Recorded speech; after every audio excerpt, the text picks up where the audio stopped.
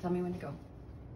Okay, so the first thing we have to do is put his harness on. The word goes at the top, and there's 2 clips. He's pretty good about just letting you do that. Then I take off his little collar that we just kind of keep on in the day. And then we put on his coat, which I keep it together at the neck.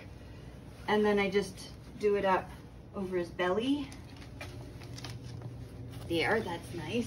And then I do his leash, and there's a little hole at the top of his coat, and I stick my hand under and find the little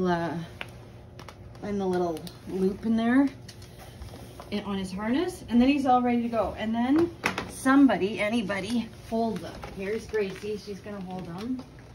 And then we've got his 4 little booties. Sorry this is such a hassle, but it is the winter in Saskatchewan, and he doesn't really walk very well if he doesn't have these on. So you put one at a time on, make sure his toes are at the end, and then you do it quite tight to make sure they don't fall off. And then he gets one of these little tricky trainers. Yeah, we give him one after each one, or maybe a couple at the end, whatever you feel like. Okay, good boy. Booties.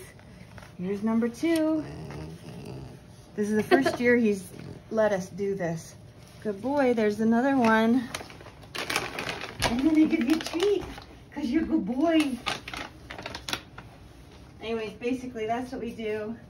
And not the easiest way to get dressed, but it works. You basically just need, I think, 2 people probably. One person holding him and one person wiggling on the booties. He's such a good boy.